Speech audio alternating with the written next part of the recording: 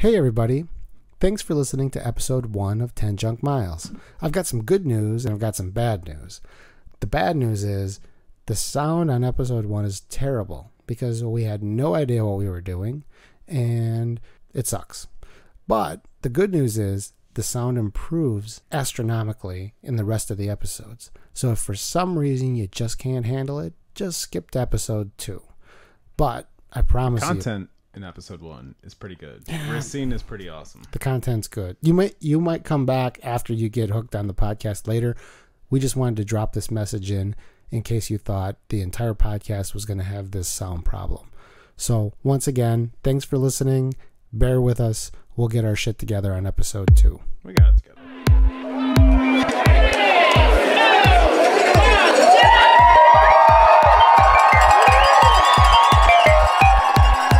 Okay, Ultra Runners, it's time to run 10 junk miles together. 10 junk miles. 10 junk miles. Junk miles.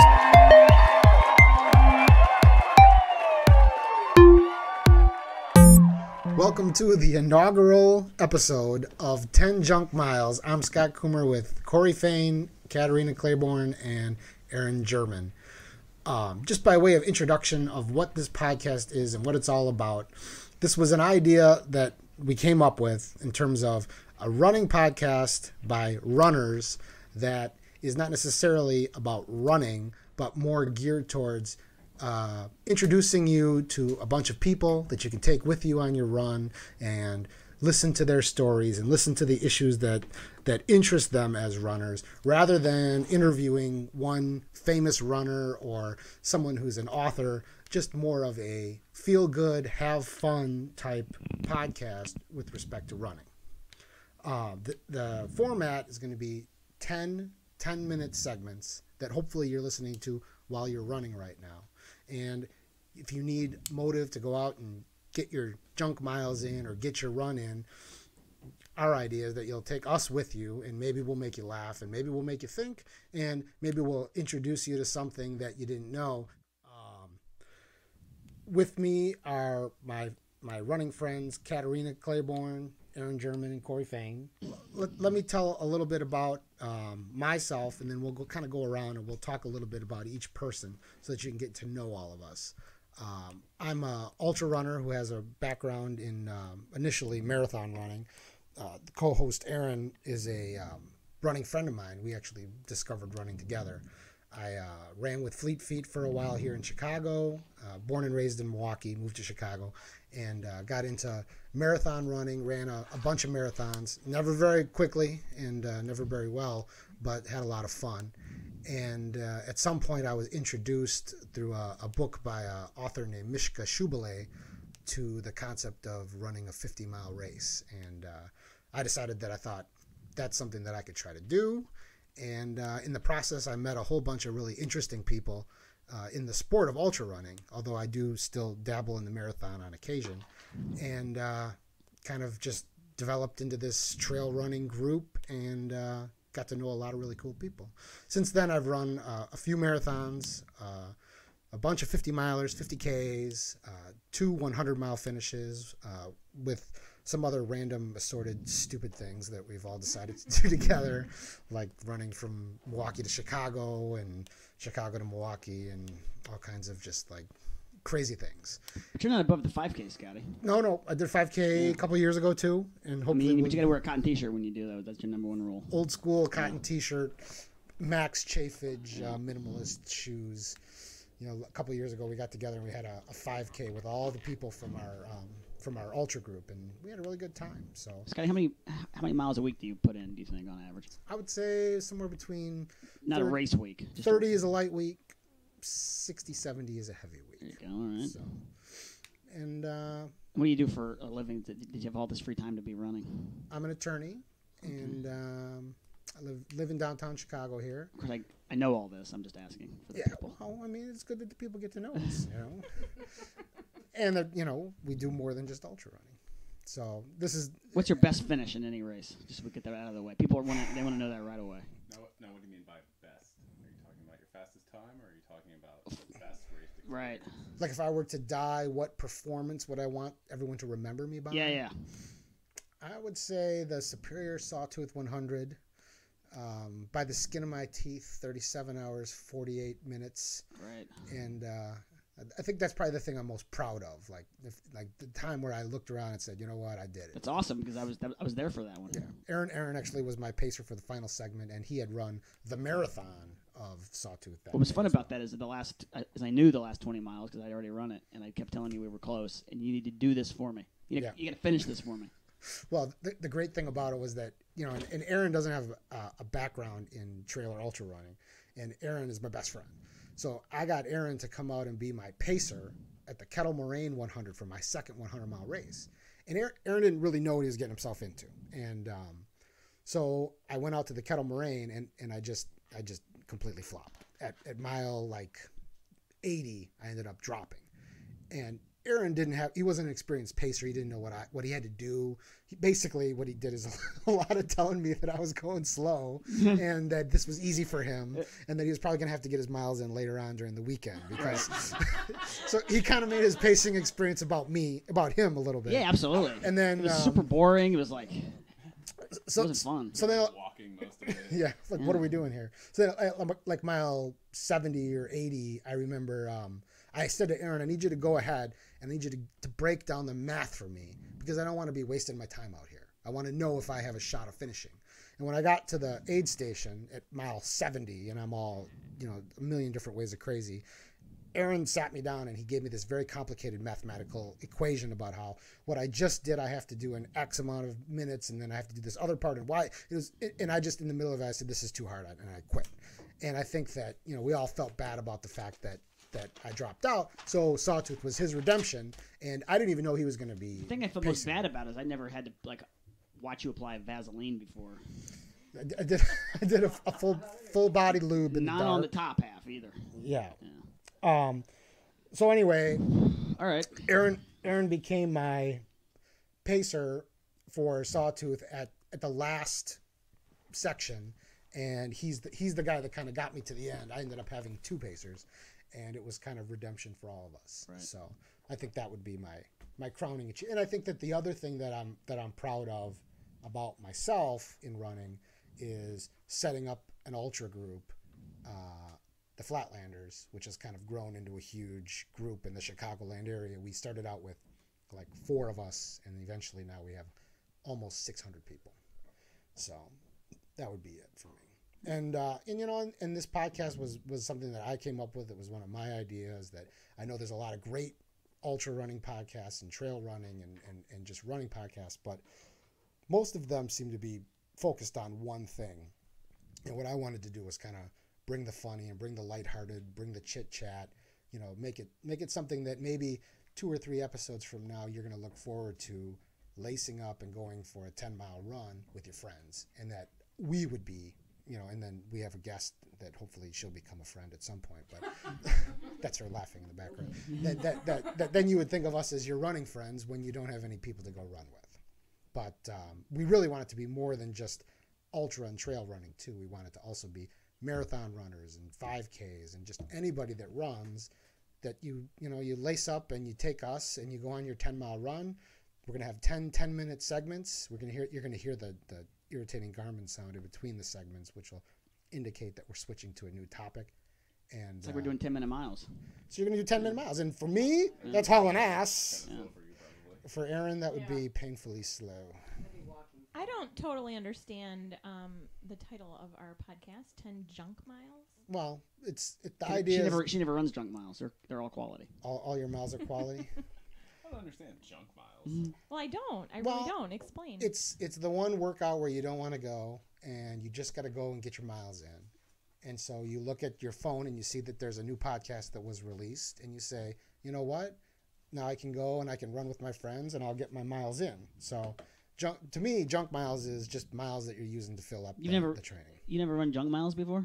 I do, but I thought that was a bad thing. I think we're turning junk miles into a positive here, and so, that's good. Yeah. Katerina just cracked the code. We're taking it negative, we're making it a positive through podcasting. Yeah. So now, I guess that's the first mile.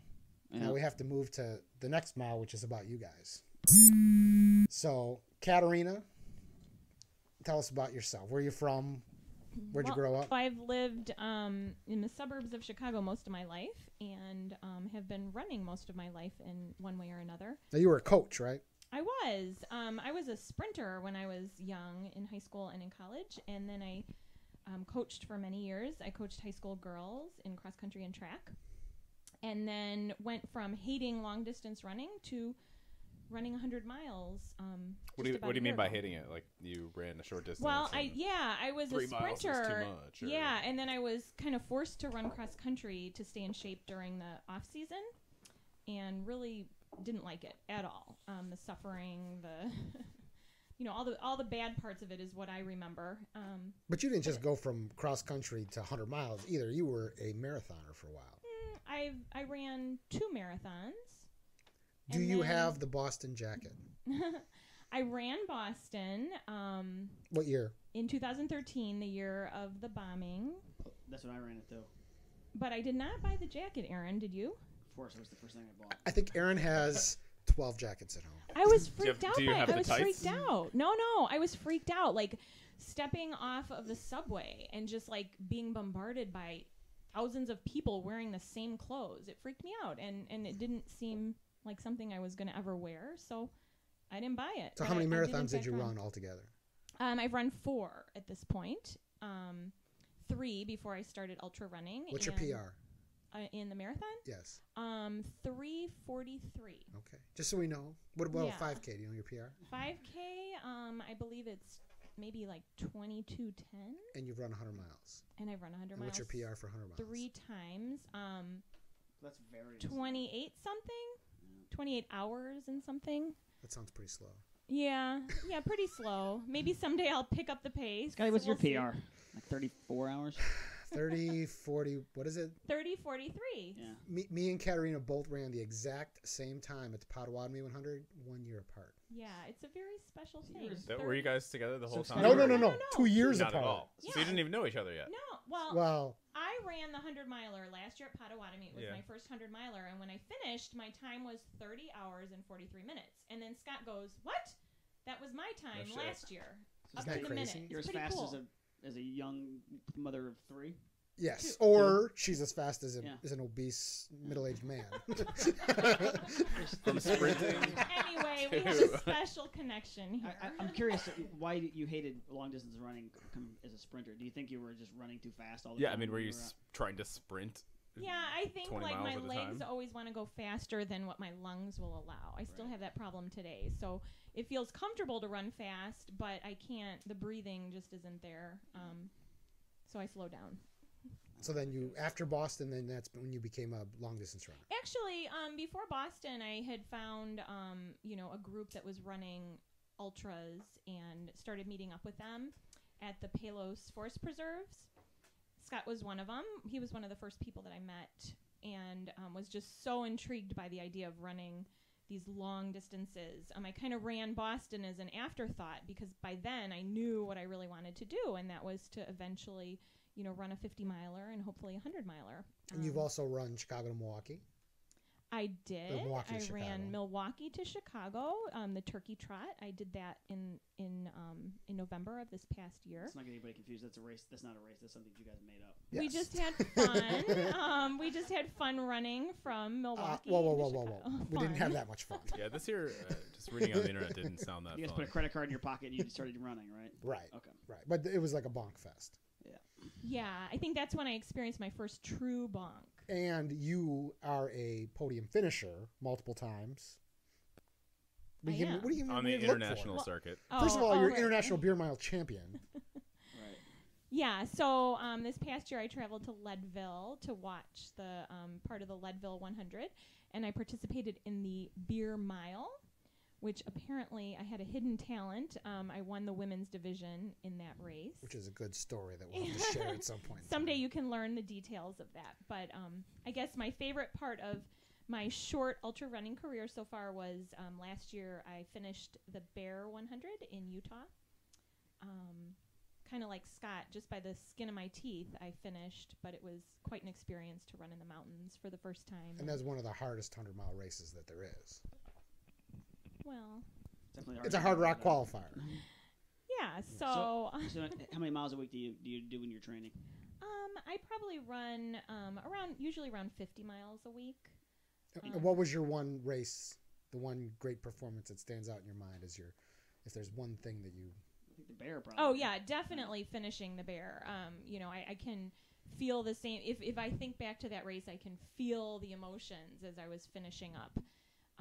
It was just an amazing experience of being in such a beautiful place and having to push myself through such crazy circumstances. So that was definitely the highlight of my short career. Second thing I'm always very interested in. You have like 2 kids? I do. A husband? Yeah. And a job? Yeah, I have a part-time job. And you run like 50 miles a week? Yeah. I'm single. I work from home.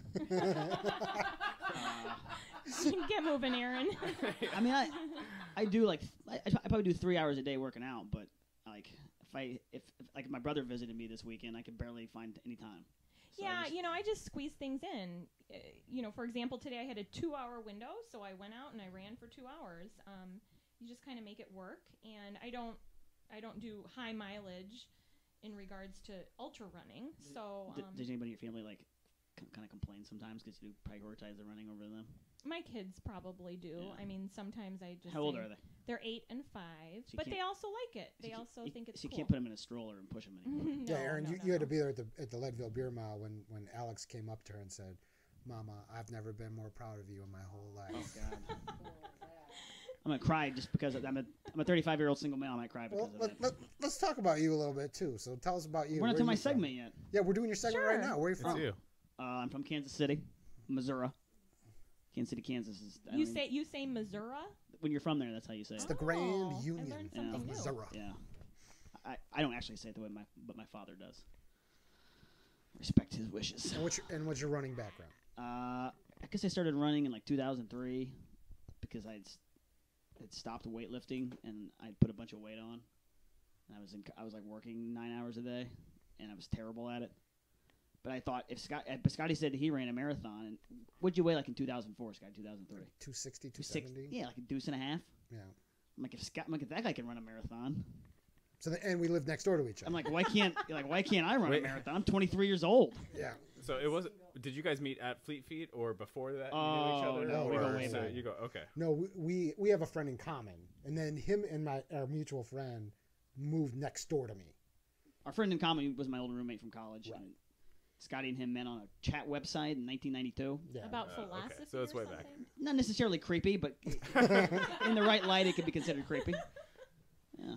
So then you started running, and you how many marathons have you done? Well, you and I would go running because it was a way to eat a bunch of food afterwards. That's true. Yeah, And meet girls at races. Yeah, we run we actually one time we even worked a half marathon just for women. Yeah. We were like the guys that handed out the T-shirts and stuff. Right. And Women aren't Aaron into- was very excited about number 69. I always wanted to get that. One year you got that number, like randomly for some race, you know? And how many marathons have you done? I don't know anymore. Probably over 15, but less than 25. What's your PR? 252, 57. Dang. So you're the fast guy of the podcast. I know, but you show up at these races and you look around and every 35-year-old single white guy is bald and looks like they don't do anything else and we all look the same. What about 5K? What's your fastest 5K?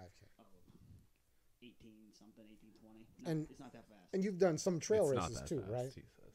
I've done 2 trail races. Both marathons. No, one was a 50K. The marathon was like a 5-hour thing. Yeah. That was the Superior Sawtooth Yeah. Marathon. And then 50K was was the Frozen Gnome. Oh, yeah. Frozen Yeah. Gnome, yeah. Came in fourth place. You get absolutely nothing. Nice First job. loser. Yeah, you get literally Oh, and you Nothing. also have one of the fastest 50K times recorded last year. 74th in Yeah. 2013. But Yeah. it was on the road. It was on the road. He did the Lakefront 50K. Yeah, What was your time for that? 3:38. Right. Wow. Just so you know, I've run one and only one marathon that's even near that time. Yeah, and it was Yeah, I haven't run a the marathon. winner was 5 like miles less. 3:20 or something. Yeah, Yeah. yeah. So I mean, it's Now, it sounds like you prefer the marathon distance to the ultra distances. How come? well, my hips hurt, my body's getting beat up, and I don't necessarily love. It's hard to trail run around Chicago. I live right downtown. So, like, trail running's like a whole different kind of sport. To me, it's a whole different sport. You have to run on rocks and roots, and you fall, and it's not really a heart rate thing. It's So that was another mile. That's Coming it. We don't off. even get to know We're 2 Corey miles now. in. Two segments. So many questions. Corey was the next segment, and This sucks that I can't sing. I'm like, ask him why. you'll be in. Well, let's talk about Corey now. Let's get to know him a little bit. Corey, tell us about yourself. Well, I'm a runner for the last few years, like you guys. Sometime 3 or 4 years ago, my wife called me fat, and I was like, nice. I got to do something about this. That's still deep down in your psyche, isn't it? Yeah. You I can want hear to know, that. is there a picture of this Corey fat? I've I'm never sure even there's. seen that. I'm sure there's some pictures. What'd you weigh? I don't know, more than 200, so How tall are you? 5'10". It's not that bad. Well, whatever. I weigh 215. I'm 5'8". I'm currently more than 200. I'm Yeah. 5'8". Yeah, so- are you calling Scotty fat? I think he just called me fat. I was trying to bring it up as lightly as possible Yeah, through yeah. myself. And That's nice. He shows up. Where are you from originally? You didn't start off. I grew up in Crystal Lake in Illinois. Mhm. It's 45 miles outside the city, and we grew up in the middle of a cornfield. Back then, growing up, I had asthma, quote-unquote asthma, making the air quotes. I don't know what that was, but I remember in junior high when we had to run the mile, I got a doctor's note or something. And Did your mom think you had it, and she was like she was being protective of you? It's all, yeah, it's I don't probably know. all bullshit. I don't know what was going. That's what I think now, for sure. Yeah. So it wasn't until really my 30s that I got into running, and like any hobby I've taken since then, I sort of take it to the extreme. So I ran a half marathon for fun. We did the Monster Dash in Chicago in 2010, and it was kind of like a fun Halloween thing. All of our birthdays are on Halloween, so we're like, oh, this will be fun. We'll wear some costumes. And I was like, oh, that was cool. What else can I do? Oh, there's marathons. I'll do a marathon. Oh, what else do people do? Read some books. And I was, oh, wait, you can run 50 or 100 miles, and just kind of started seeing if I could do that. So I did a half marathon, and then a marathon 6 months later, and then a 50-miler 6 months later, and then a 100-miler 6 months later. And somewhere went back to do a 50K in the mix after doing a 100-miler. But I didn't really step my way up. I just kind of was like, let's just see if I can get this next thing done. Does your wife like your body now? Does she think- Uh, I mean, when you're like, I've run 100 miles. But can you That please? didn't- Can you please look at me naked? Finally. that didn't work out exactly Okay. as I planned it to. I just wish we could see like a split screen before and after. Yeah. And I bet you it's like absolutely no difference. Yeah. Corey, to me, is kind of like a hipster. Am Yeah. I right about What is this? it? No, Yeah. no. Yes. What He's does that wearing mean? a Mezzolana. Melanzana? Melanzana from Leadville. And From Leadville, made in He's got a Leadville. San Francisco running company hat on. Huh. He rolled in here with some, what is this? Anti. Well, it's a fancy beer. It's fancy Yeah. beer. We'll But just he's call it kind fancy. to me. Hold on. He's kind of cool without trying to be cool. That's how. Well, that's not. why- That's even better. That's not hipster. He's just Oh. cool. That's not hipster. Okay, well, that's then just, you're I'm just just cool, cool. Yeah, Corey. yeah. And if you I'm want to not- know Corey, the one thing that makes him stand out from everybody is he's always wearing this fucking tie-dye weird. It's not a tie. What, It's a- Imagination Station something.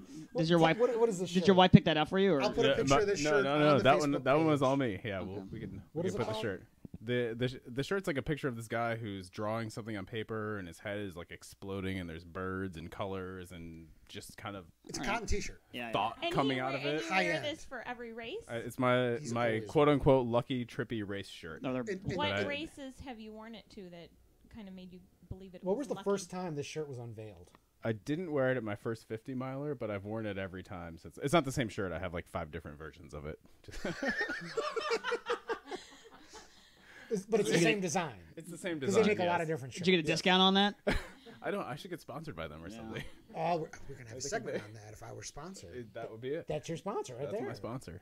And, So and- the pattern of the shirt is called Study, and it just sort of looks like this kind of thing where if you just kind of it's kind of what I'm about. Like you just think about things and understand how they work, and it's sort of that's how my philosophy for running is just kind of like go try it and really like explore what you're experiencing and see what you can do. is this and something you can do without any pharmaceutical assistance, or sure. is this like a mushrooms thing? All it takes is a T-shirt. Yeah. Is a sidebar? Do you guys? Do either one of you guys have like special outfits you wear for races, or do you just whatever's clean?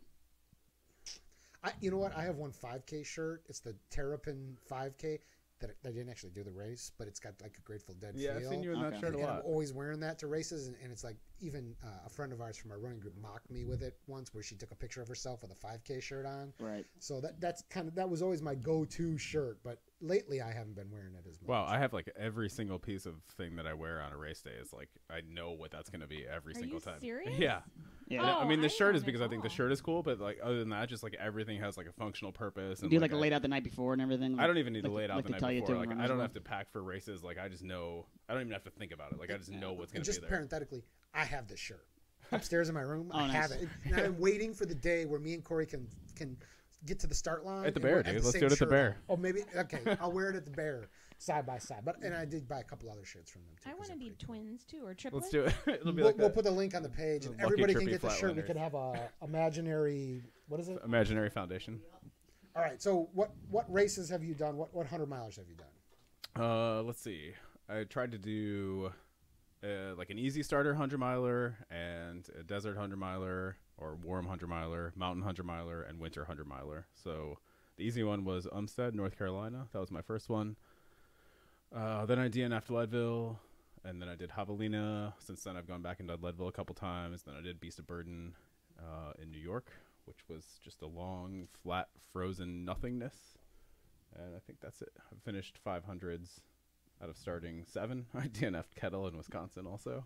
I was there for that. That's 5 like out the of 7 first sounds time really good, though. Yeah. It Yeah, seems Kettle was kind of where I met you in person for the first time, I think. Yeah. Yeah. good. Kettle's where I publicly shamed you. For the Yeah, first that was time pretty in good. person. So I roll into the aid station. And I'm like, this is mile 40 or something. I'm like, you guys, I'm done. I can't. I'm not doing it anymore. Like my knees don't feel good. I think this is. And he's like, oh hey everybody, this guy's knees don't feel good. No, I'm no. like, I think all what I right. said is, Corey, you are barely fucking moving down a flat douche grade trail. No one has ever caused quote unquote permanent damage doing that. Shut up and get back in the race. And then I swear to God, Wish I like did. 3 minutes later on Facebook, there's a message or there's a post by him tagging me. It says, just got publicly shamed by Scott Coomer at the aid station. And I said, why don't you get off Facebook and run?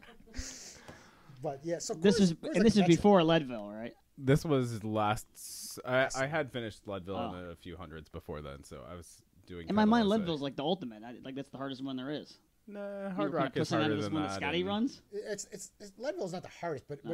it's up. It's a good Just one. just you the know? elevation alone seems like it's Yeah, the impossible. elevation slows you down by a good 30% just starting off. What you was- know, you're What's the elevation at Bear in Utah? Was it like 10,000 feet?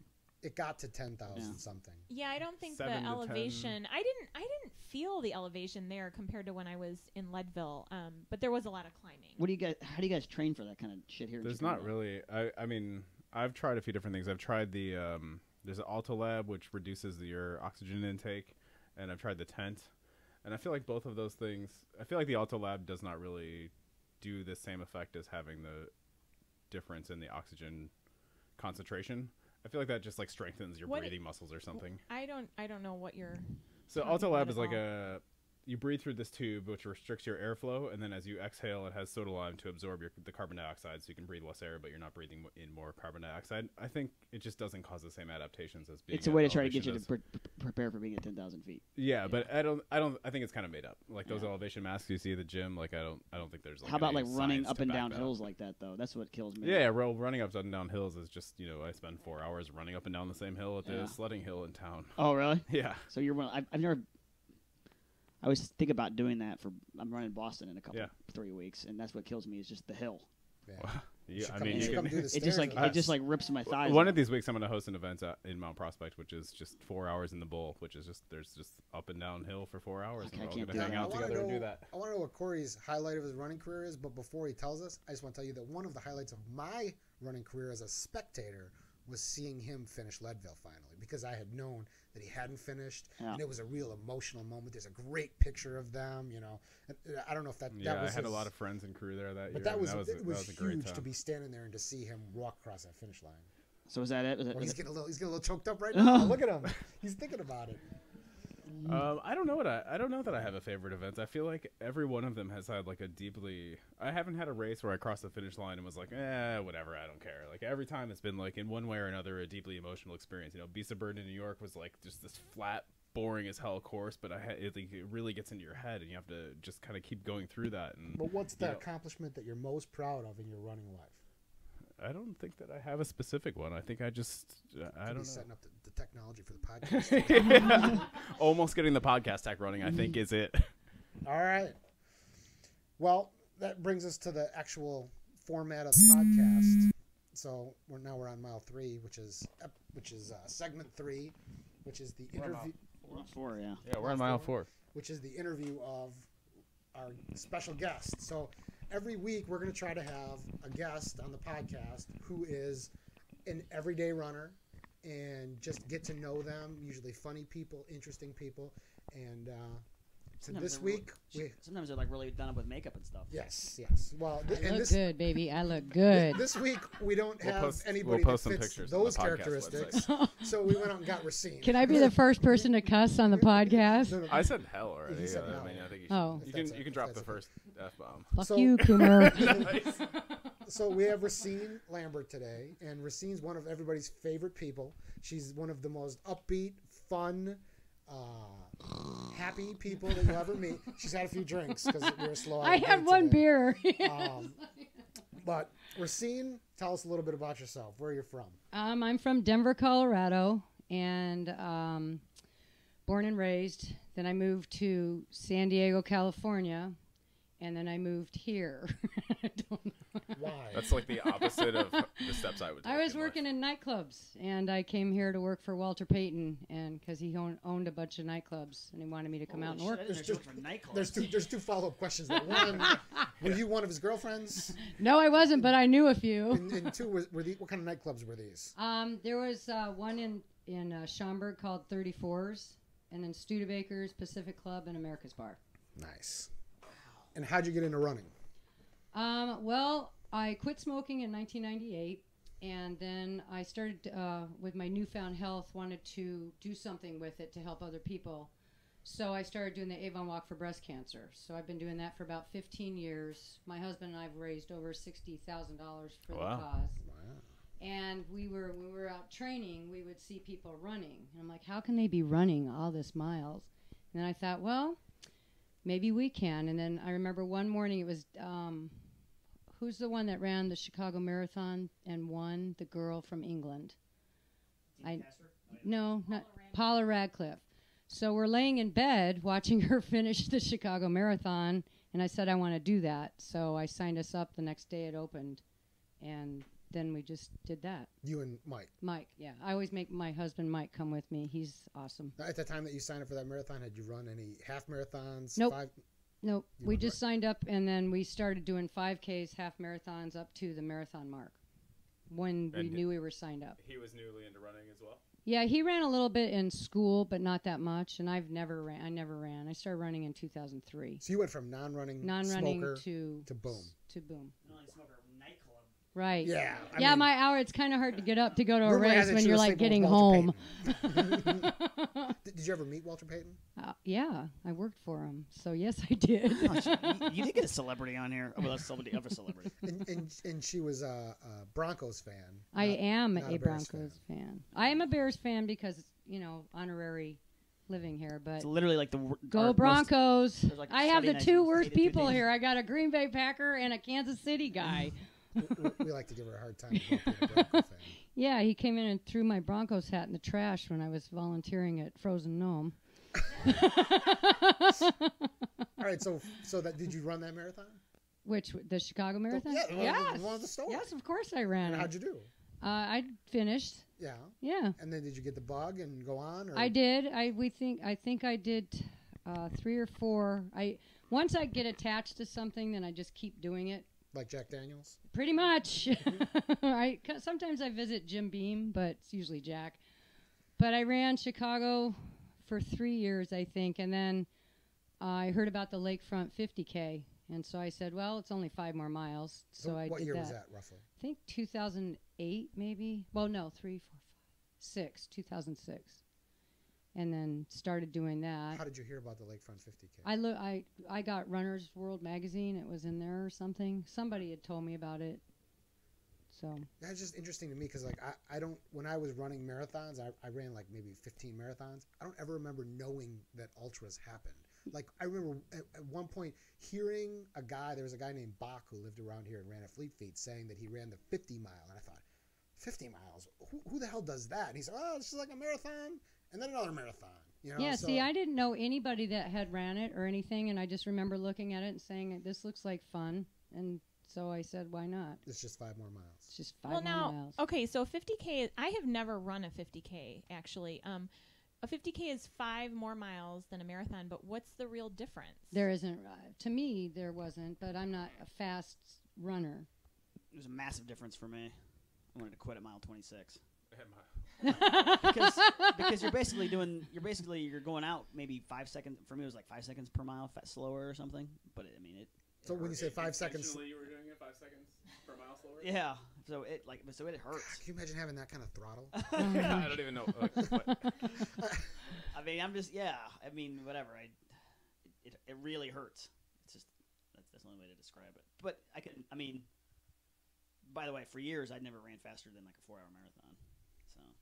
See, and I'm nowhere near that, so I think I enjoyed it a lot more than he did. After running so many Chicago marathons though, and then doing that because I've done that like front 50K. It's kind of a letdown for like there's like one person out there cheering. Yeah, but you know what I found, because for doing that many Chicago marathons, because we did it, I think we've done it 8 times, and it was like so nice to be out there on the lakefront and no cowbells, no cheering. Because sometimes when you're, like you're doing a marathon or whatever, by mile 24, you're like, shut the fuck up. So it was kind of a nice break when you ran this. It's like, silence. Did you do the spring one or the fall one? I did the fall one for every year for like 5 or 6 times, and then we did this spring run this last year was the first time. Nice. And the morning of, my husband and I were going to drive to 63rd Street Beach House, but the spring one starts at Foster Avenue Beach. Yep. So we would have been there by ourselves. This is all in Chicago. This is all in Chicago, lakefront. along the lakefront. And it's basically the place where most of us have run, or some of us run. And all the time. Flatlanders has they volunteer with a aid station. Right. Well, the running group that me and Katerina founded, Flatlanders, we have an aid station on the 50K, and we're gonna have one at the spring one as well. Good. I hope you have Jack Daniels there. Yeah, we'll have to have Jack Daniels for her. What's your next race? The Lakefront 50K. So you've run it a bunch of times. How do you approach this one? Do you have certain goals? This one's more of a training run because I'm training again for the Ice Age 50 miler. So I'm doing the lakefront, and then the next weekend I'm doing Paleozoic, and for training, and then That's 250Ks. 250Ks, and then I did that last month. I did 250Ks in a row just to get my mental and just to see if I can. So 2 weekends in a row, you're going to run 50K. Right. I did it last month, and I'm going to do it this month. And then the Ice Age 50 mile, is that your first 50 mile? No, I ran the Des Plaines 50 mile last year was my first 50. There's probably people listening to this that are marathon runners or 10K runners. They hear you talk about 50 miles and think that you're some sort of a superwoman. Yeah, there's no. I'm out there a lot longer than most people, but it's, no. I think if you put your mind to it and you have the right attitude towards it, you can accomplish it. And like one of your favorite shirts says... I'm the world's okayest runner. That's And I awesome. actually changed into that 5 miles before my finish of the 50 miler just so I could run in that with my sparkle skirt. So. Well, and you said you have to work on your mental mindset. What is it that gets you through these long races in terms of your mentality? I just don't want to quit. I just like sometimes my dad was a Marine, and he was very strong-minded, and my mom is too. And he would every night after work when I was growing up, he'd come home and walk 2 miles every night and come back, and then he'd want to take me with him. And I think, I don't know, because he's not with us anymore, but I kind of think he and another friend of mine who used to run with me died, and I think that they're with me, and I feel like if I don't finish, then I'm letting them down too. So that helps me keep it going. Do you think that you have to have like a special sort of circumstance to get you through these long races, or is this something that you would say anyone can do? No, I think anybody can do it if you want to do it, and if it's something that you feel like you're a goal that you have, and if even like I've done races where I haven't finished, but I still feel good about it because I got out there and I tried it. And it's like stuff that you guys always say, you know, you don't live unless you try. You can't be great unless you start. And I don't know. I really like being out there. Plus, I know if I finish, then I get to have my Coors Light, my Jack Daniels. Because if I don't finish, then I don't get it. Now Racine's going to stick around for the rest. Don't get beer and whiskey. Yeah. We're going to keep the guest, the everyday runner, for the rest of the podcast, and they can chime in as much or as little as they want. But before we move on to the next segment, tell me the name of someone that you really think would be a good guest to have on this podcast. One person? One person? Yep.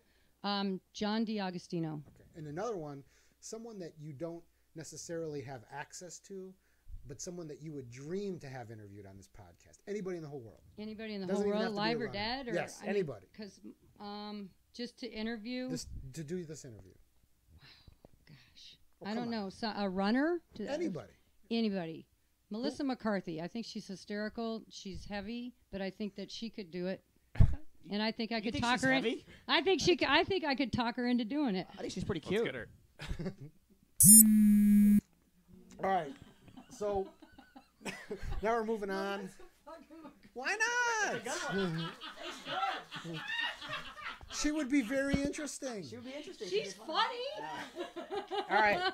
So That's how I'm gonna be remembered. so for the next episode, we're gonna go into the We're number 5 now. We're segment. number- Segment. Sorry, Segment. episode. I don't even have the lingo down. All right. Babysitter. We expecting someone professional. We're gonna go into the trunk, and we're gonna get some junk from the trunk. One or two topics to discuss from the people have submitted on the Facebook page. Okay. Where's Corey going? I don't know where he just Fucking shit going. Corey just left. We got Lonnie Kugel. Are we We are, recording? yeah, we're going. Oh, okay. Corey went to pee. Corey went to pee. Corey's taking a pee break. All right. So I'm taking a random subject out of the grab bag, which we're going to call junk in the trunk, which is offensive on a number of levels. Yeah. And it Melissa McCarthy would not be happy with yeah. Not to make a Melissa McCarthy joke. Yeah, but she can move. Have you seen her move? In my You would probably dreams. lick her. Sure. Let's get some video of that. She probably smells good. That's for another day. Here's the topic. Winter running, including wear, gear, methods, and nutrition, etc. So this is, I guess we're coming up at the end of the winter. Yep. But the question is, what in particular do you do to make running in the winter better? And maybe I'll start by asking Aaron, because Aaron is, the guy that is the everyday runner, not necessarily by speed, but by distance. Yeah. Number Number one thing, Blake, in Chicago, is a man running out on the lake. You got to have something to protect your lower middle parts. Yeah.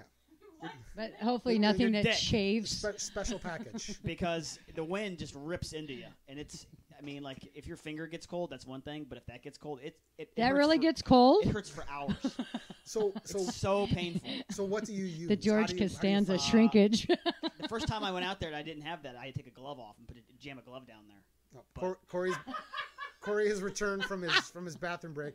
We're talking about winter running, Apropos, clothing, coming back from the and, toilet. and Aaron's talking about the problem of the cold special purpose. Yeah. So he's In the winter in Chicago with the wind, you got to protect that more than anything else. And I used to put a glove down there or something, but now like North Face makes like Kevlar fronted underwear you can wear, but that's still not enough. So I just take like a handkerchief and jam it down there. So just a regular handkerchief. Just like wrap it around. Have you ever used a hand warmer? No, That but might you get- can. That might be too hot. Yeah, that might get a little You know too what? hot. I haven't had children yet. I don't want to kill anything down there. All right. So. Racine? Number What do you got? Number 2 is hand warmers though. Because you got the For your Raynaud's hands. disease. Yeah. There's two people. You and Kat both have Raynaud's disease. Raynaud's? Yeah. Self-diagnosed, of course. No. Aaron went to a doctor. Yeah. You're I self. went to a doctor, like a 38-year-old pregnant woman, that said that her first thing she told me was that it was women have it. The Raynaud's? The Raynaud's, yeah. What is Raynaud's? You're just like you get bad circulation. Oh, in your cold. hands. Yeah, Art has that. It's always needing the hand I warmers. want to chime in here about winter running. As someone who really does not like the cold, it's just getting out the door. forcing yourself out there and maybe suffering through the first 5 to 7 minutes, which are going to be horrible, but you warm up and just getting it done. And once the warmer weather starts up, you, at least I am just so happy that I spent my winter getting out there and getting my running in. You know, Yeah, I kind of miss it. I like the winter running because the first time I did it, I thought, oh, I'm not going to, I used to train inside every winter. I didn't go out. And then I went out and did a 50K and did it. And then I realized I could run outside. It wasn't that bad. So I think, like you said, just go out and do it. You know, me and Corey had Yeah, one. I think that was one of my favorite runs this year so far. Was the week that it was the worst Negative forecast of the year. 25 I'm like, degrees I'm every gonna day? run as Yeah. much as I can this week, and me and Right. Scott met up I one like day, the and it was just cold. insane. We were just I like mean, sitting at the office, and it was like 5 o'clock, and I was like, "Geez, I'll go run. Anybody want to go run with me?" And Corey's like, "Sure, I'll go run with you." And we like made, I think I was wearing snow pants. Yeah, we, like, I wore put together I had clothes snow pants at the office. I was based on like, what we all had at the office, and I bet Other by breeds. the end, how far do we run? Like 10 miles, right. maybe. Yeah, 10ish. And then at the end of the run, I remember getting on the subway, and I looked at him and I said, I'm really comfortable now. Yeah. This is perfect. Yeah, you warm up. I noticed once it get less than negative 27 degrees, you have to wear like something over your eyes because your sweat will freeze your eyelashes together. But like negative That 25, doesn't I'm even have to be good. negative. I don't know. My eyelashes are frozen shut Yeah. and zero-ish. Ski goggles. That's Yeah, good. We had Ski huge ice beards, Yeah. like snow beards on our face. I mean, the thing I find with running in the cold is it's like bonus endorphins because Yeah. your body's trying to stay warm. well, the one thing I'll tell you, because I did 2 winter races this year. I did the Tuscobia 150-mile sled pull race, which I DNF'd, and I also did the Frozen Otter 100K race. The one thing that you really realize is that in the cold, you have to eat more food. And like I noticed. sounds like bullshit. No, No, really. that was it. You're just like the- he said. Yeah. No, no. You eat food, it warms you up. I can see where you're coming from, but I can honestly tell you that if you go for an extended period of time and I'm talking it was minus 12 for like 8 hours. And if you're out there in that cold for that long and you don't eat, you bonk 10 times worse. And your fingertips start to get cold, your body starts to get cold. Katerina at the turkey trot, she recognized that you need more food when you run in the cold too, because it was maybe like 8 degrees, 10 degrees, but we were outside for 24 hours straight running. So that's one thing that I noticed that you have to do differently. Any other gear, or I can pull. Well, another. if you're running, like, if you're gonna do trail running and stuff, make sure you have micro spikes or screw shoes so that you can run on ice, you can run on snow, and you get good traction with that. It's this. I didn't buy them this year, and after reading everyone's posts, I finally am convinced to. But every time I've just been like, well, just sliding around and falling is part of what has to happen when you That's run true in the too. winter. Yeah. But I'm excited to try out. The some micro when I go spikes run, are I wanna run. I amazing. don't wanna just Yeah. slide. I have done that for 2 years. I have poo-pooed Me too. the spikes, Me too. and I I'm swear done to you, with it if we now, though. called my wife right now on my cell phone, you said to her, "What's the best decision Scott ever made in his life?" got spikes. She's going to say the spikes. That's how much that changed my And life. I think that's a lot of people that didn't want to run out in the winter because they're afraid of falling on ice or something. Yeah. But- Well, and when you wear those spikes, Yeah. you could literally jump down a sheer icy wall and you're not moving. It's crazy. I ran that. Microspikes Was it are our next sponsor. the 50K? What was it? Frozen Gnome. Frozen Gnome. I didn't have any spikes, and that's the one where you have to slide on your butt down a thing, and Yep. I was falling all over the place. I don't know where I was going with that. I'm sorry I went down that alley. I think you just wanted us all to know that you slid on your butt in the snow. It really hurt. Yeah. And Yeah, you so there's he a- actually peed on the freeway too that day. Did I? You were at a 10. We had to pull over. That happens. We had this rule that like you can't just say I have to go to the bathroom. Yeah. You have to give it a number no matter what. So when we're running, Oh, then so you'll- like 1 to 10. yeah. So you don't just say I So have if to you're at a pee. 10, you better stop the car. Well, usually it's on the trail. Oh, Right? I'm usually at a 10 when I'm using the bathroom along the trail for the number 2. Yeah. Yeah. Oh, I had the worst experience in Miwok last year. I have this routine that I follow, and I didn't this time. And I ended up waiting in the line at the porta potty for like, it must have been at least 20 minutes. So the first 2 or 3 miles of that race are just like straight up these switchbacks. And then I had to wait in line for like 20 Oh my minutes. God. So you Yeah. stiff- It's Why didn't you locked just up. pee on a bush? Well, he said number 2. Yeah. Oh, you had to poop. I don't. I mean, It was at a 10, and I had no choice but to yeah. wait for a 1 porta potty line. I think that's like a unique thing to runners and ultra runners is that we could spend an ungodly amount of time talking. That's like about a whole segment. Exactly. That's a whole show. That's not Yeah. even just a segment. It's crazy. All right, any more winter clothing things? No. All right, we're moving on to the next segment anyway, but I think we'll go The one. grab bag's done. We'll go one more grab bag. All right, let's see. Random. Oh, it's winter gear. So Been there, done it. Somebody really wants to know about winter. Scott just wants to talk I'm about how pulling much this- winter gear he I'm has. pulling I this out of think. the Elevation Trail trucker hat. Why'd you write it down twice? Is what I'd like to know. He just wants to talk about his setup. Tell us Okay. about your winter gear, Scott. Inspiring About your sled. moments during races. Someone submitted that. So I think it's like, what was a moment when you were really inspired in the middle of a race? One thing that I can think of is What happened? They're just laughing because I'm making some funny faces.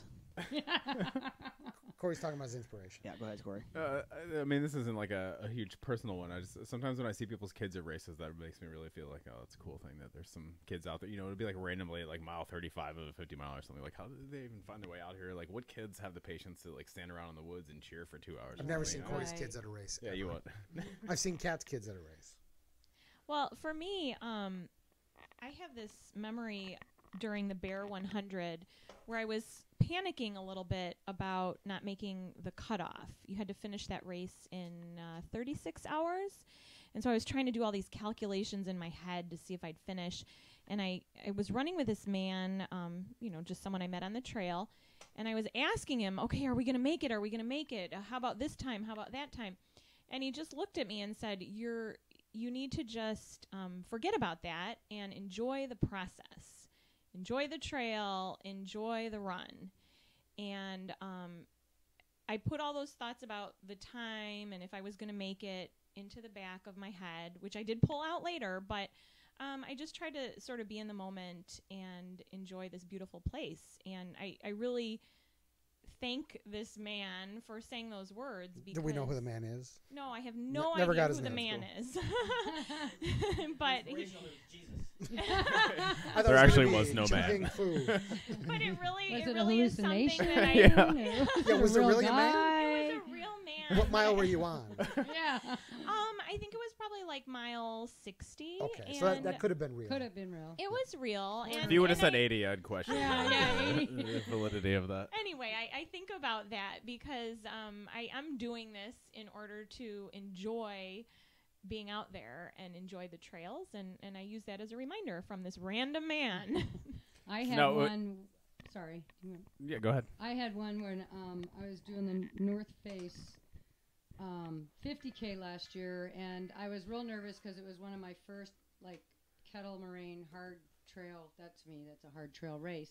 So I get to this one aid station. I ask how long, what mile am I at? And they said 11, and I should have been at like 16 to 17.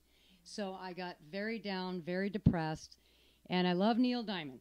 So I always listen to Neil Diamond. Oh my God, we found a common ground. I know. So that's like my song to go to. I don't It's listen the to music first while I run. 10 junk miles love connection Yeah. right there. Aaron just looked at her So like I get to this one part of the road, and here comes my husband, who is amazing, driving the car, and out of the huge loudspeakers, got Cracklin' Rosie going down the street. oh my God. He's got the map, and I said, I'm not going to make it. I'm only at mile 11. I should be at 16. He goes, no, you're at 18. They don't know what they're talking about because it was the stop for the marathon, and they told me wrong, and I just started going, oh, my God. That was just the best. So somebody actually lied to you. And They that's did. It was an inspirational Well, moment. they thought I was running. They thought I was running. Let's The have a new inspiration part segment. is the Neil Can people Diamond. lie to you at a race? But it was Yeah, that Cracklin' was Rosie. kind of hard, though. It's like, I wonder how many other people that lady told. That, Well, like, let me ask maybe. you this. Every time you hear Cracklin' Rosie, do you remember that moment now? I do. It's And like we a- listen to it. I listen because I don't listen to music or anything when I'm running. So I listen to it on the way to races. So it's in my head because it's very catchy. So And on it the way keeps to every going. race, you're I listen to blasting Neil Diamond. Exactly. Aaron's immediately going to ask for a ride. He's going to Yeah. to everything. You have to understand. I went to his house in Kansas City, stayed with him, and like 8 or 9 in the morning. I come Neil out of the Diamond house, poster in the bedroom. His dad. I mean, all he does is make meat. He sends me cases of meat for holidays and things.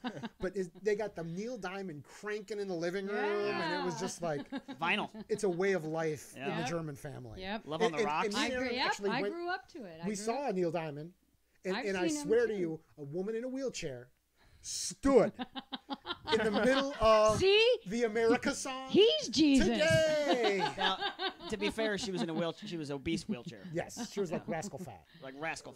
Ah. Not like she didn't need the rascal. That actually brings me to my most inspirational moment, to be honest. This was like 2004, 2005, back when I was 24, 25 years old, 200 pounds or so, being passed by, I think that marathon in Chicago was passed by a blind woman on a leash because they can't see, passed by a one-legged person, and then finally passed by a guy in a cow suit. The cow suit. That's guy. the worst thing, you know. I mean, it's one thing if old people pass you, but to be passed by the guy in the And cow that suit. inspired you to do what? I guess it was Wear a cow 5 more suit. years. It sounds more like a kick in the crotch. than That's when I bought a cow inspiration. suit. You make a very good point, Scotty. But was that like something that inspired you to be faster at the marathon? Years later, it did, because that's depressing. How many years later did it take? Like 5 or 6 more years. He had to Now find that the cow reminds suit. me of at the beginning of Sometimes I go Leadville off on in bad stories, don't I? at the beginning of Leadville in 2013. I remember hearing like, okay, there's some potholes up to the left. There's a group of people. You're gonna want to go around to the right. And then we saw this guy coming past us, and he was wearing this vest that said "visually impaired runner." I'm like, wow, that's ambitious.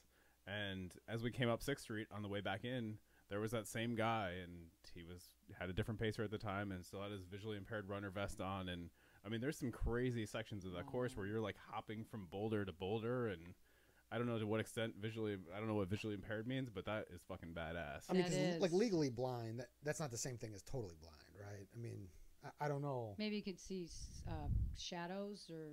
I mean, But whatever still, the case, either it's hard way, enough with it's like full for good reg- normal yeah, eyesight. for I regular mean, people. Yeah, I mean, you DNF as a full blown yeah, visual. I have person. fine eyesight and I DNF. I Yeah. mean, that is some impressive shit. I think for me, one of the things that inspires me, and I don't want to get choked up and emotional, is I always think about, it started the first time I had a friend, Aaron knows him, named Eaton, who had a compartment syndrome. And for a while, we thought like he was going to lose his leg or he was never going to run again. And for a long time, I thought about him. Like whenever I was running and things were getting hard, I always think, he would give anything to be able to be in this race right now. And that kind of brought me back. And now it's our friend Alfredo, who's been diagnosed with ALS, that, like he didn't know when his last race was. He didn't know when his last run was. He might not ever get to run again, and that we don't know. So a lot of times when I need inspiration or I need to inspire myself, I think about that and just think about the fact that one of my heroes, Jimmy Dean Freeman, he always says to remember that this is something that we're inflicting on ourselves for sport. That we're out there and we should be grateful that we're able to do this, not thinking, woe is me and this sucks and I'm tired and things like that. So, I keep a little picture of him with me in my fanny pack or I have him attached to the sled and I, take that with me wherever I go. So that's a good reminder to me. Inspirational moments. That's it. I'm sorry, I didn't mean to bring everybody down. Maybe we all need to do way a to go. shot and move forward into the next. But I mean, definitely when you're out running and you're in the middle of a race or it's 5 a.m. on a Tuesday and you're by yourself, it's 25 under 0 degrees outside and it's like you're on the moon. You need to find something, don't you? Yeah. It's excruciating. Well, and I mean, I think in the beginning it was, maybe you want to lose weight, maybe you want to finish a marathon, maybe you want to raise money for a charity or something like that, and those were the easy runs. But it's like that kind of goes back to the reason why we wanted to have the podcast. It's the I'm in okay shape, my training's fine, the race isn't for a while yet. I really don't have any good reason to inspire myself to get off the couch. That's the hardest day, and especially if the weather's crappy and so on and so forth. I think for me, recent inspiration is I'm just trying to see what I could possibly do. I feel like there's a certain window you have. But apparently not. I thought when you got married and have kids, then you can't run anymore. But I thought it was over. But maybe that's not true. For me, it's just registering for the next race to get myself going. Like, then now I have a new goal. Mm-hmm. And it's not like, okay, I don't have anything to do. I have to train for this. So has there ever been a point where you not registered for a race? where you don't have a next I race. think I've always Yeah, been, yeah. I think I've always been I used to registered do for that, race. but I don't do that anymore because every time I try, like, oh, I have a month off, and then something pops up. Oh, I'd like to do that. With ultra running, you have all these cool races and all these places to go. There, and I mean, Corey always has a next race, but people need to understand. Whatever. Corey registers for like 50 races a year, and he shows up for like 10. He's the king of the DNS. No longer. All right, I hit the button, but I didn't Oh, you didn't hit the button? consider that I did. Okay, hit the button. That's from my sister's karaoke machine. She's like 13 years younger than me, and we got it for her when she was a teenager. only you. All right, Yeah. so the next segment I have listed it's called If I Was Sponsored. And the idea is, who would be your dream sponsor and why? And it could be both running and non-running. What? I'm kind of like gassy over here. Is that being picked up on the mic? That's because there was a lot of pizza and a lot of adult beverages leading up to this. The technology setup took a little bit longer than we thought because this is the first time. But it's going to get better. We're recording right now? Yeah. Are you okay though? Can we move forward? So I guess for Aaron, Gas X is the first one. If I was sponsored, he's doing an ultrasound with the microphone. Aaron, I'm trying to think who would be your dream? I know right now mine would be that Arc'teryx. I mean, I've been buying every single thing that they make, and although it's really, really expensive, every single thing is high quality. I've been buying jackets and all kinds of other things. And then I also discovered the outlet mall on the Illinois-Wisconsin border. It's a Solomon Arc'teryx. Have you been there? Yes. Is there stuff on sale, or is it? Yeah, it's everything from last season at half price. Wait, Who are they cares? the same company? Yeah. Solomon and Arc'teryx? I don't know. They might be owned by the same company. Interesting. But that, Sponsored by them, you should know that. Yeah. well, if I was sponsored by He them, would. I'd probably find out about that, right? Now you love Arc'teryx because you've gotten really into these winter races. Can you wear stuff from Arc'teryx for other seasons? Oh yeah. I mean, I just bought running shorts by them. They have running shirts. They have all kinds of summer stuff too. But I discovered them through that. That I just bought their shorts, the running shorts, and they're really cool. I showed them to Racine before the podcast. He's shown me the shorts 4 times. Well, I only got one, so I'm do you remember the old race ready shorts that had that like mesh along the whole back that you could? It has that glue in. concept, so you could put something really big back there too. So that would be my functional dream sponsor would be that. I don't know who my non-running sponsor would be. Maybe something food related. Maybe Burger King. Starbucks. Burger King.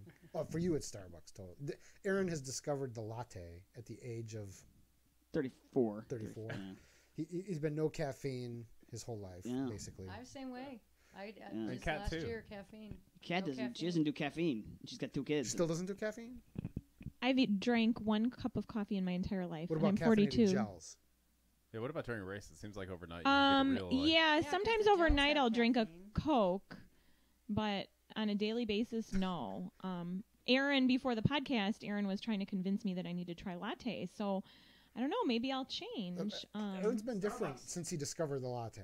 you know? Yeah, I'll have to try this. We'll see. We'll see what happens. No more afternoon naps. Well, so during an ultra, you don't drink caffeine. Maybe I'll have a few sips of Coke if they have them. By the time I get to the aid station, sometimes there's not much left. But yeah, I'll drink some Coke at the aid stations, but not normally on an everyday basis. So who would be your sponsor? Well, I guess I would take a shoe sponsor would be great. I mostly wear Hokas, mostly Hokas, but I could probably work with any shoe type if they were giving me free one. So if like Mr. New Balance showed up tomorrow and said, "Hey, we want to sponsor you," you'd have no problem pitching all your shoes and just going all New Balance. I would try it. Sure, why not? Maybe I don't know, United or Southwest Airlines would be a good sponsor. Oh, that would be awesome. That's the problem. There's all these races that I'd love to do out west, and you have to pay for airline tickets. So. Do you know how much faster you'd be if you did caffeine?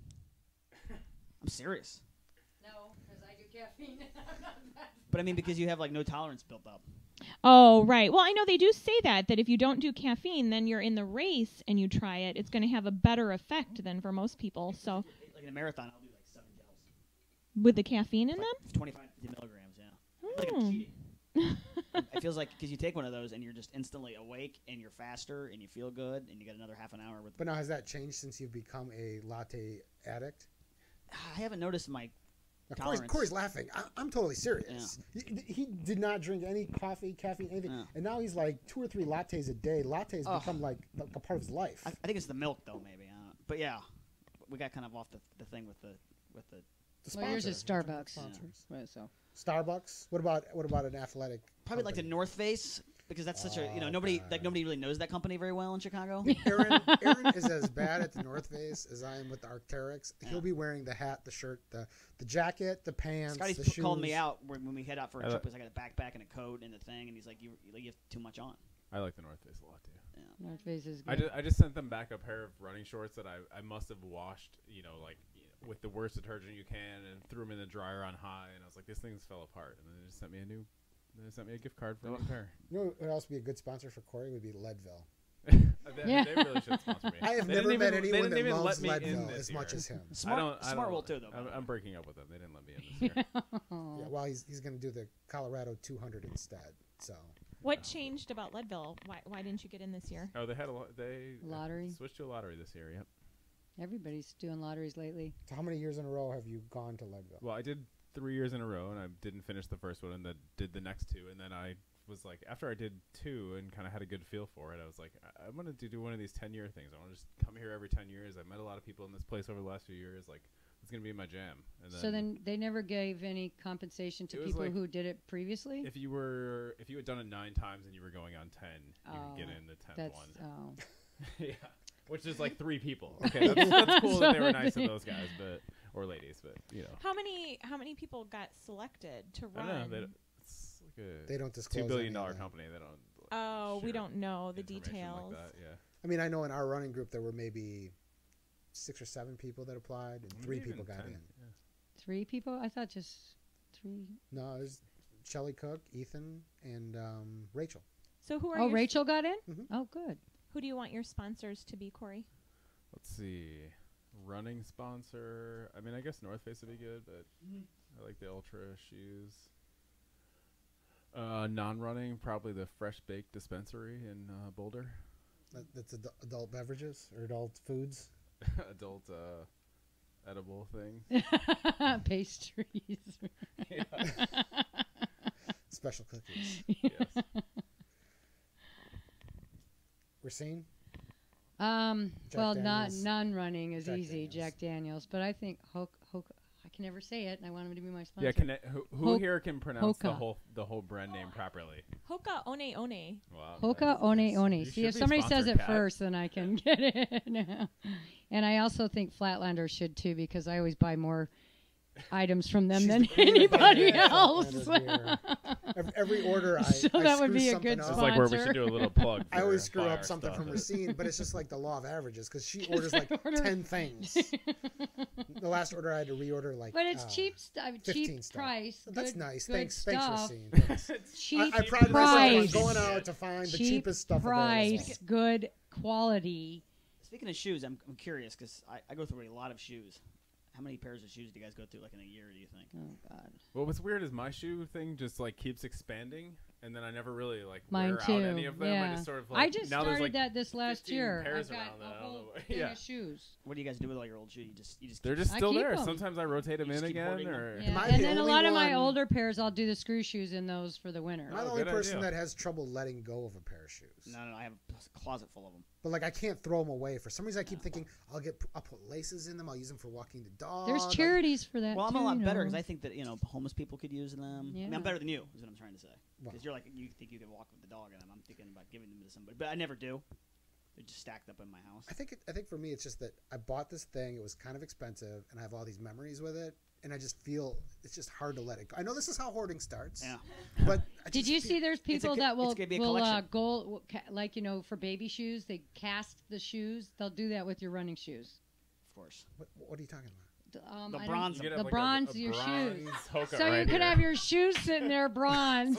My, Get this my one. old shoe? Yeah. Yes, both But shoes what the hell am I going to do bronze. with that? And then you could You sit put 'em in there your and put desk. that my first 50 miler or my first 100 Yeah, miler, they'll and they're bronze bronzed that and there forever. This goes into like a whole different They'll be segment next. called They'll be next to your dead cat paw imprint that you get. in bronze. Running People Will Pay for Anything segment, you know? They do these. Half Look it marathon, up. Half marathon people will pay for anything. Oh, come on now. Don't look down your nose. No. I'm going to run a half marathon next month. I'm running that too. I'm talking about people that like for instance, Scotty and I did the Las Vegas Marathon a couple 3 months ago. Talk about and all the half cheap marathon people there, money. they'll buy anything. Yeah, there was a lot of consumer products at the half marathon. All right, well, that's it for If I Was Sponsored. How many more segments have we got? What are you in a hurry? I'm worried about Katrina. All right. I'm worried about getting home myself. Next, favorite race discussion. Think about What running home. was your favorite race? It doesn't have to be your best performance. It doesn't have to be, just whatever race in your past that you look at and you say, this was my favorite race that I ever ran. Aaron. It's got to be Boston. Milwaukee. Oh, The Milwaukee. Was it Milwaukee? yeah, the Milwaukee Yeah. Marathon. Yeah. A year before, I had run a marathon in New York, and I think my time was 4 hours and 45 minutes. This was 2011, and that was the marathon I decided I needed to either stop running or lose weight. So the Milwaukee Marathon was 1 year later, exactly, and I ran a 3:02. So that was where you qualified for Boston. I qualified for Boston. I think at one point in my life, Scotty said that you said I would never be able to qualify for Boston or something. No, I never said that. Well, you said something like it's impossible. Like even that year, like halfway through the year, you thought it was Maybe impossible for me. Yeah, there were points where in my mind, my inspiration was you not. There's no way I can do this, and it just happened that time. But, So yeah, that's the one. That was the best race that you ever it's the had. best race I've ever had. Nice. Yeah. I think I was kind of high at the end. I was like tingling. Did you have some of Corey's treats? Yeah, like first base. You just feel so like everything feels so good that you're like the world's slowed down and you just feel really fast. I mean, I think I speak on behalf of everyone from Milwaukee when I say that just being in Milwaukee makes everyone feel that way. Wait a I second. love I need to know Milwaukee. something. You felt good like in the last 5 miles of the marathon? I've never felt that feeling. Maybe you're not trained well enough. Ah, Maybe you need caffeine. yeah, there you go. Maybe you need a latte at mile 20. I think Chicago last year I felt really good too. Just high, just like I mean it's legitimately that runner's high and like just. I'm going to side with Aaron on this too Yeah. because I'm going to say in that Kenosha marathon that we did last fall, that was my fastest marathon. Where I you ever guys ran. all PR'd, right? I felt really good in the last 5 miles. Not only because I felt like I was, feeling good physically, but then also for being well trained, just passing people. Yeah, you're just in the last passing 5 miles because you're seeing people just dying on the side of the road, and then here comes the big guy. Nobody likes to get passed by That me. Chicago marathon, I passed the chick who was in the Chicago magazine. Like she was like featured as like the top woman.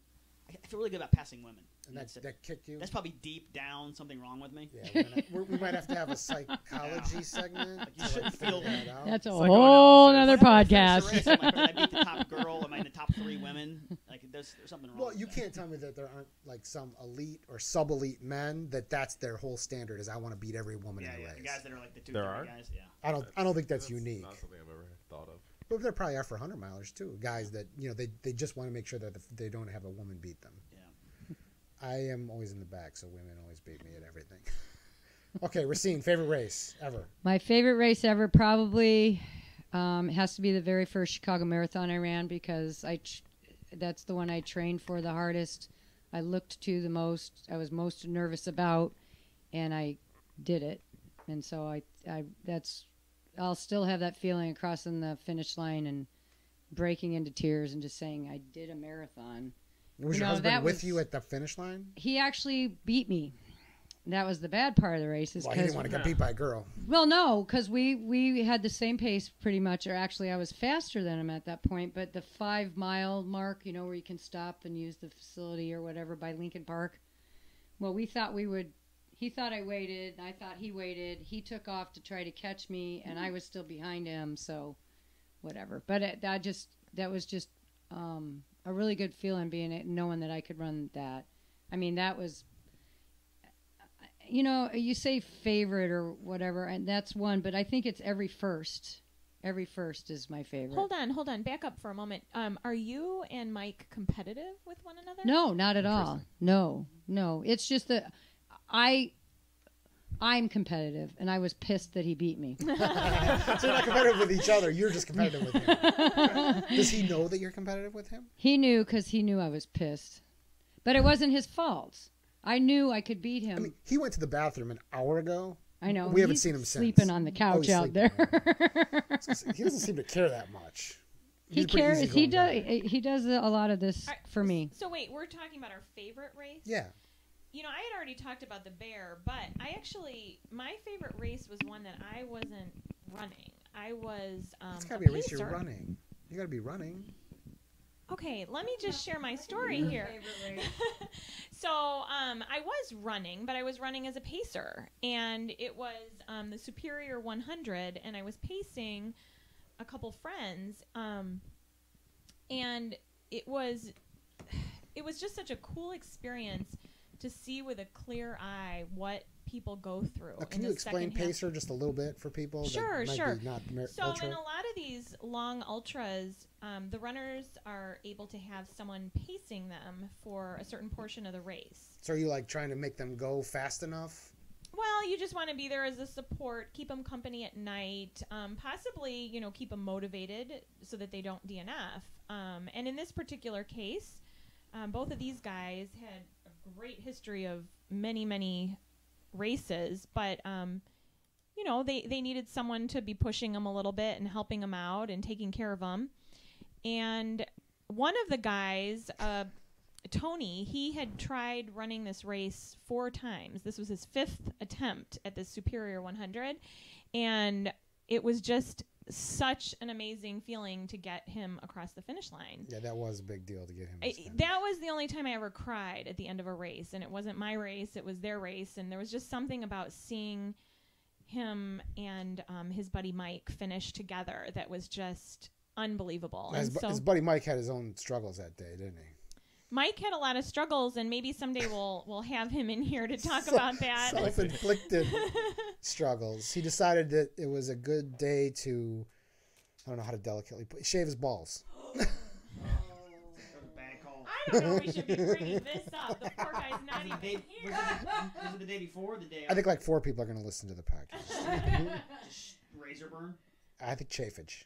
Yeah, he was in bad shape. As a big guy, chafage is real. Well, he also got really tired at one point and tried to take a nap. I mean, there were a lot of different issues going on. You saw some tears out there, didn't you? I did. Grown men crying. How does it make you feel when you watch a grown man cry?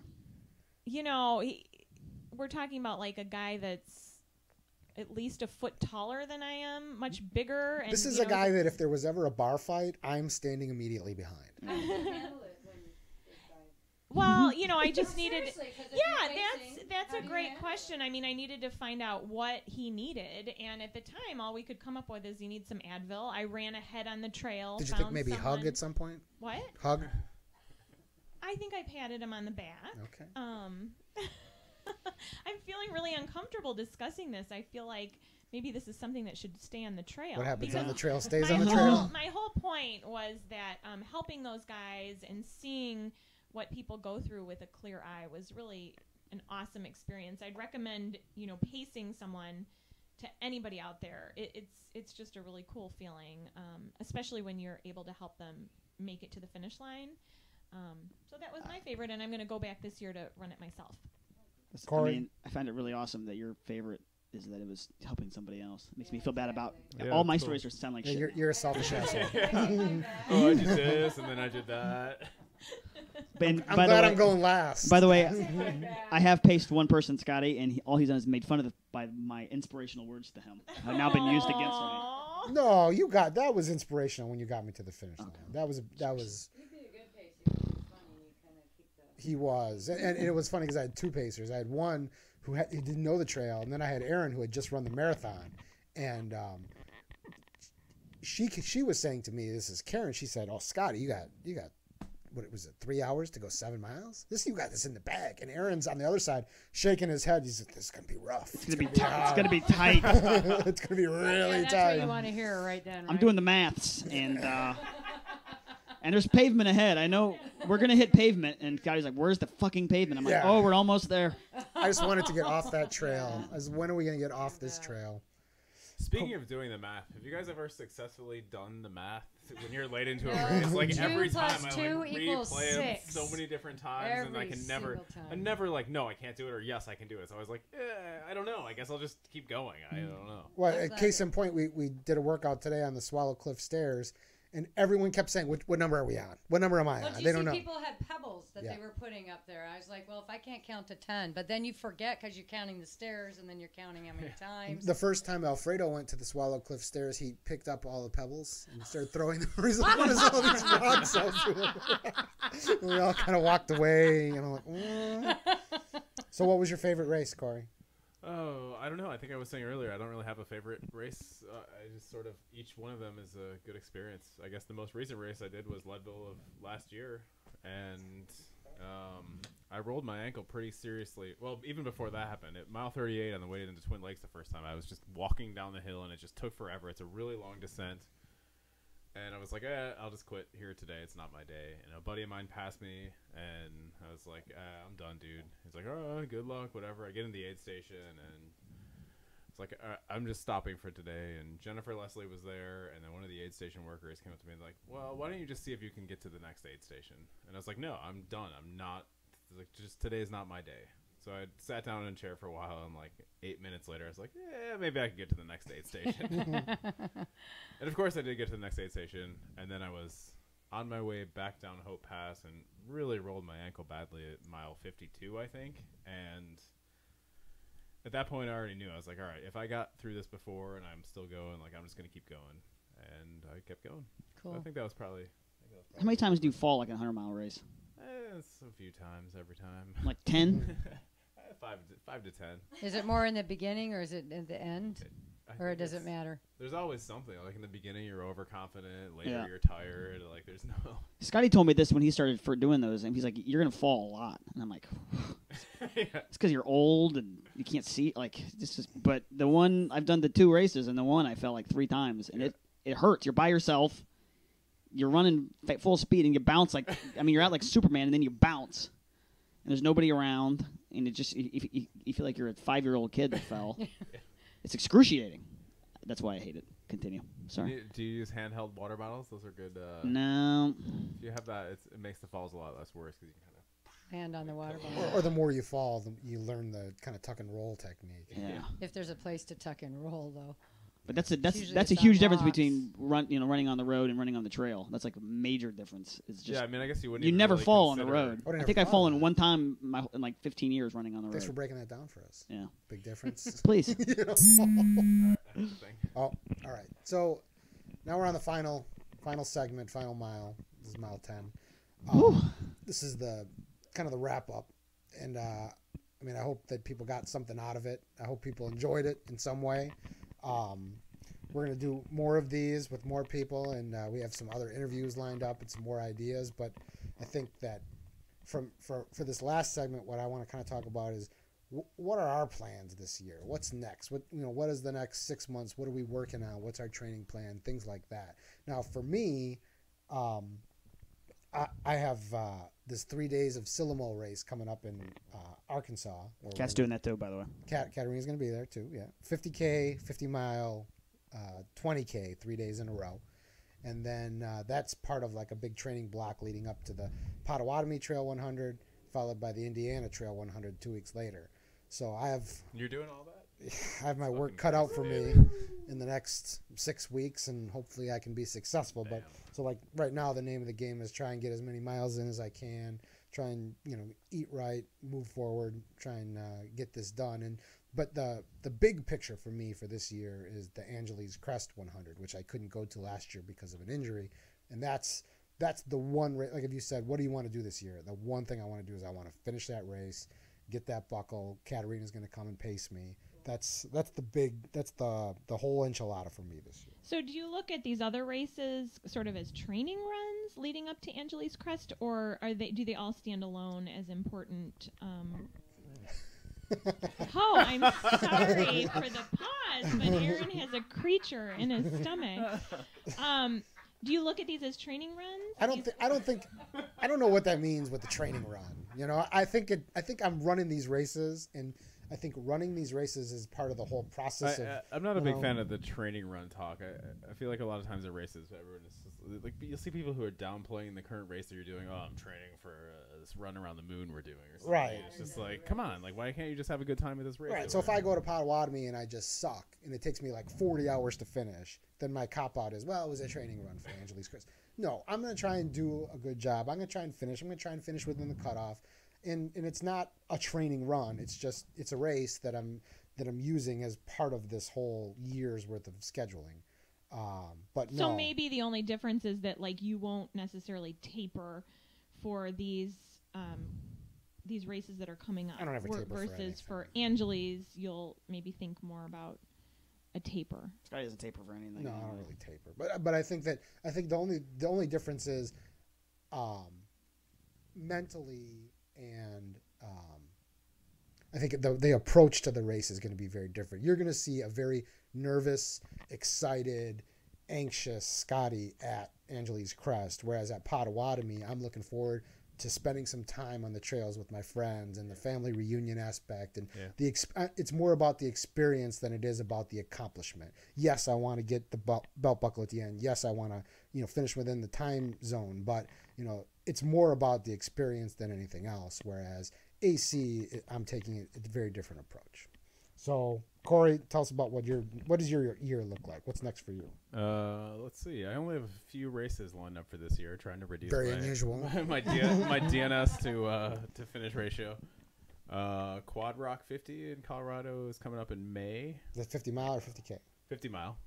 And then I have the Bear at the end of September. Bear 100 after all you guys went out there last year and I saw the pictures and heard the stories. I decided I want to do that. I'll be out there with you. And then as a training run for the Bear, I'm gonna do a Colorado 200 in July. You just did 5 minutes of material about how training runs things is bullshit.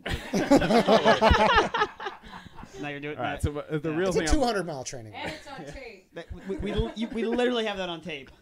And maybe he's having some of the brownies this afternoon. Why? Hold on a second. Why did you decide to bump up the distance to double it and go for a 200 miler? I don't know why, and I was just joking about the training run thing. Like the Colorado 200 is my main thing that I'm focusing on this year. Oh, awesome. I feel like when Tahoe 200 came out last year, I don't know what it was, but it's just something about that just really captivated me, and I didn't feel like I was ready to do that as a runner yet, and I feel like I am now.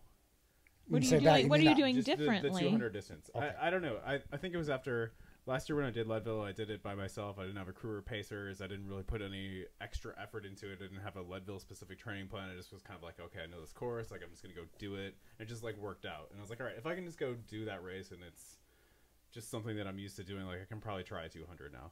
So I think that if I had gone through that before, I probably would have signed up for Tahoe 200 the first time. And I like Colorado, and so have you thought in your mind what you're going to be thinking in mile 125? I have no idea. That's the what kind of stuff that I think about. That is what I like. Keeps me up. That's what gets me excited about it. Is just like, what is mile 180 like, or what's mile 150 like? Now, are you accepting applications for pacers and crew right now? I think I'm going to do it solo.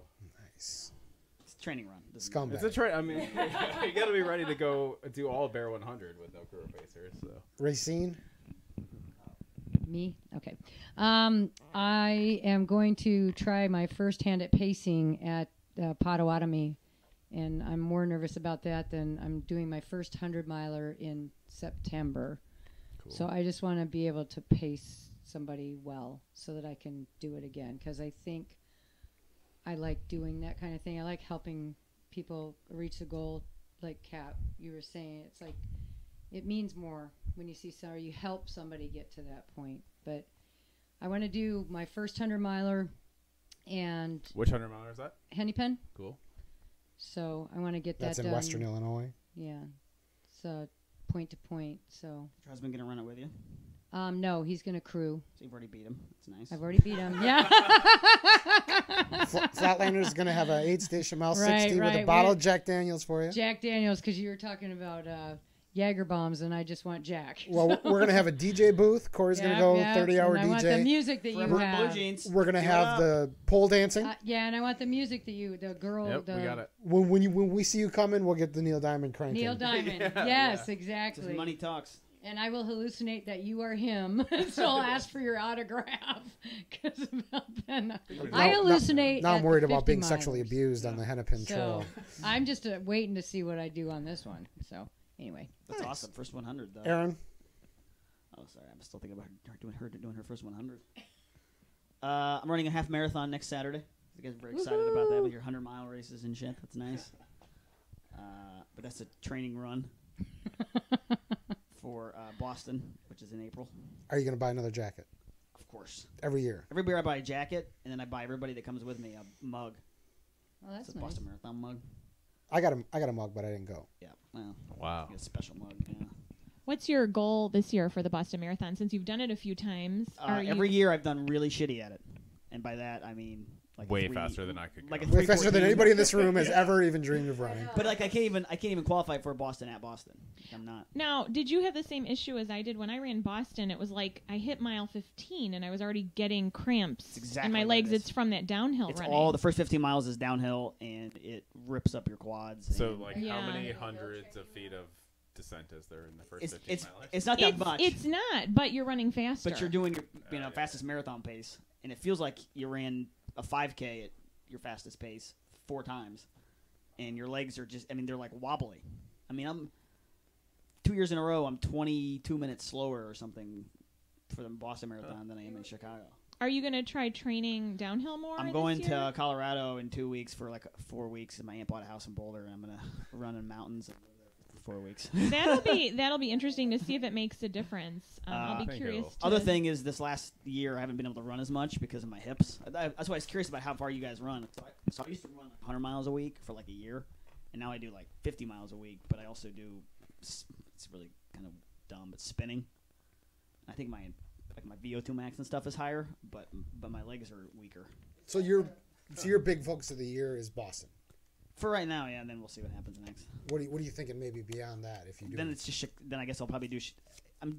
Chicago I always do, but I'm always trying to break 250. I don't think that's possible, but I wouldn't mind doing this thing in Tahoe, where you do three marathons in 3 Tahoe days. triple. Yeah, just because they're all road marathons, but they're up and down a hill. Well, it's got to be pretty. It's super pretty. Yeah, I mean, I don't know if you guys do this, but this is something that's only happened to me in the last 4 years since I've kind of gotten a little bit faster. I look for races that are small that I can maybe win. I'm That's kind of my always goal. doing that. I'm looking for 100 where there's It's like it's two just people. because That's it's how fun. Cat won It's my McNaughton. mom and somebody down the block. So I don't know about this Tahoe one. If you can even, I don't know how fast people are. They're probably super fast. But yeah. So you would like to win a marathon? That'd be fun. Yeah. I ran the Kansas City Marathon last year, like a week after Chicago. I couldn't win it. There's like a group of like kind of mediocre Kenyan guys that go around from like small town to small town and win like $500,000 like a week. I would think that there's always going to be either They make like $30,000 a year. like the mediocre Kenyan or the high school kid that you could beat. One or the other. High schools aren't that fast. No. But yeah, maybe if I go up to like Wisconsin, maybe you can win a race there, right? Or like Mississippi. You have to find like whatever the heaviest state is in the union. I think it's Missouri. Could be. Kid City was good. But yeah, that's it. I don't have any. There's not very interesting goal. But my hips being bad is a problem, so it's hard to do a lot of races. What about Kat? I guess my biggest goal race would be the Superior 100 in September. I think it's a lottery this year. Hopefully I'll get in. But leading up to that, I'm doing Silamo 3-day with Scott and like 10 other friends. And then I'm doing the Indiana 100 at the end of April. And I'm also signed up for Black Hills 100 in South Dakota in June. So I'm confused if your favorite race ever or your favorite running experience was pacing at the Superior 100. So why isn't your biggest goal this year to get me to the finish line at the Angeles Crest 100? Because you're a dickhead. Okay. I think I'm being set up here. That is definitely a huge goal, and not just to get you to the finish line, but to really, finish with a good effort. I've got some tricks up my sleeve that I'm going to use when the going gets tough during that race. So I'm definitely looking forward to that. But We have tricks up your sleeve. Can you give us one? Like a secret? they're Do- all do you wanna secret leave the because I room? don't want his competitors to know. Is it related to Neil Diamond or Jack Daniels? No. Probably she's like caffeine. Yes. I'm immune to it. All right. Well, I think that kind of wraps up what we're going to be doing, and next episode we're going to try and put it together. I think that in the interim, if you want to contact us, we have a Facebook page, 10 Junk Miles. Come on the page, make some comments. Critical, doesn't matter, good or bad. We want to put together a product that you're happy with. Give us some more things that you'd like us to talk about, or some people that you'd like us to have interviewed. We're also on Twitter at 10 Junk Miles, and I think that the email address is 10junkmiles@gmail.com. Yep. Probably should have mentioned that for every segment. I'm sorry? Probably should have mentioned the email or the Twitter every segment. Yeah. Oh, yeah, every segment. And that's about it. Yeah. So thanks for coming. Thanks for listening. And I'll get my digestive problems figured out. I hope so. hopefully the The next... entire time we've been recording, his stomach has been growling. Nothing smells though. Yeah, we're good. I think you got to keep in mind, Aaron ran here, and then he ate some pizza and drank some beer. Yeah. Now And you gotta run back. I'm thinking about running back. now he's probably going to have to run back home. Oh, that was the thing. All right. That's it.